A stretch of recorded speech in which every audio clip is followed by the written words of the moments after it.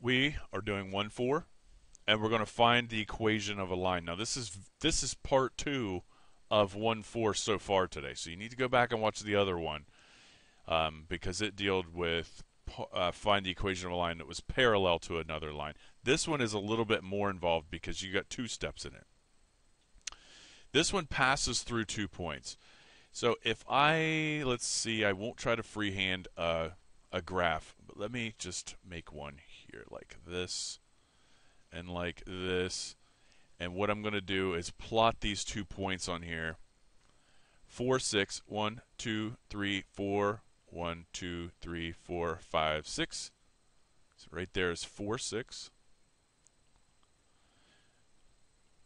And 2, 2, 2, negative 2 rather, will go down here, right there. So that's 2, negative 2. That looks good. All right, what we have to do is find the equation of, and I'll make this line like red. Hopefully I can make this work perfect. There it is. Okay.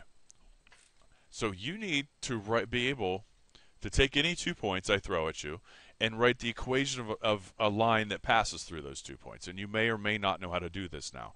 It is taught in Algebra 2, but often forgotten in Algebra 2 as well. So let me show you. All right, so we'll go with green here. The first equation of the day here is the slope equation, or the slope formula. And you have to use this when you have 2 points like this. The slope formula says m equals, and then it's y2 minus y1 over x2 minus x1. You probably remember that. Like rolls off the tongue after you say it a few times. This is the slope formula. And we come up here and we label these points x1, y1, x2, y2. You can see how I carefully labeled these. And then we're just going to plug these 4 things in this equation and figure out what the slope of that red line is. There are other methods of doing it, but this is the most popular for sure. So we got the top, that's going to be negative 2 minus 6. Let's see, y2 minus y1. And on the bottom, it'll be 2 minus 4. So 2 minus 4. Simplifying. This is negative 8 over negative 2, which is 4. So 4 is our slope, m. Okay, we need to circle that.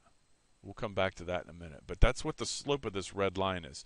In other words, I should be able to go from this point up 4 over 1 and it be on this line. Up 4 over 1. Up 4 over 1 should give me that next one. Or up 8 over 2 will get it there in one shot, which is still 4 if you reduce it. But is beside the point. The next equation is called the point slope formula.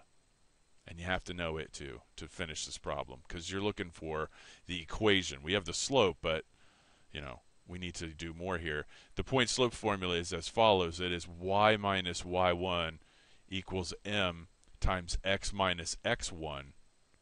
And that is the point slope formula. You use this when you have a point and a slope. I know that's why it's called the point slope formula, but you use it when you have a point and a slope. And I have a point. I have 2 points to choose from and a slope. What I'm going to do is pick the point that looks the easiest to work with. And I bet if I took a poll, most people would pick the 2 positive numbers, and I would agree with them.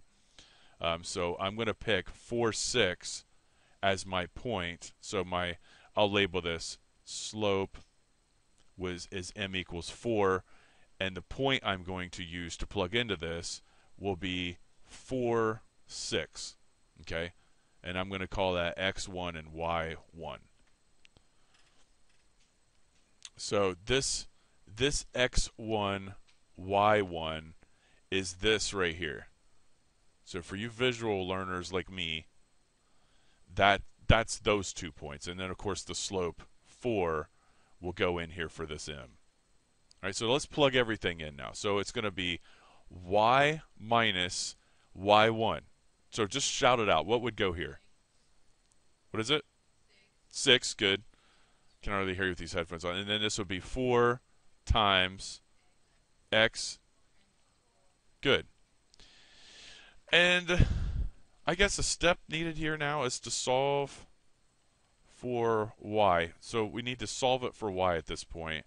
So you need to distribute this 4 through here. You probably remember that. This is y minus 6 equals 4x minus 16. And then we would continue solving for x, or y rather. We would add 6. Y equals 4x minus 10, it looks like. 10. And this would be our answer, hopefully. So let's just act like that's our answer and go over here and check it with this red line. Just eyeballing it. Now, I didn't use graph paper or anything like that. I just kind of eyeballed this. But does this look like this red line? Well, if I continue down, there's 3, 4, 5. We know this is going to hit the y-axis at negative 10 there. So if I keep going, there's 5, 6, 7, 8, 9, 10. There would be my, negative 10.